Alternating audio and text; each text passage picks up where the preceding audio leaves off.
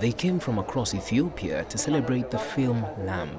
It's the first out of Ethiopia to be screened at Cannes. It's semi-autobiographical, so it's a lot of the theme comes from my childhood, even though I'm from Addis Ababa. But the idea of, as a child, when you lose your home and your family and your loved ones, and also not just the sadness or tragedy, but the humor, the love, the color of what it's like to grow up in Ethiopia. It's all there. It's a story about a young boy whose mother starves to death. He's sent to live with relatives where his closest friend is a lamb earmarked for the cooking pot.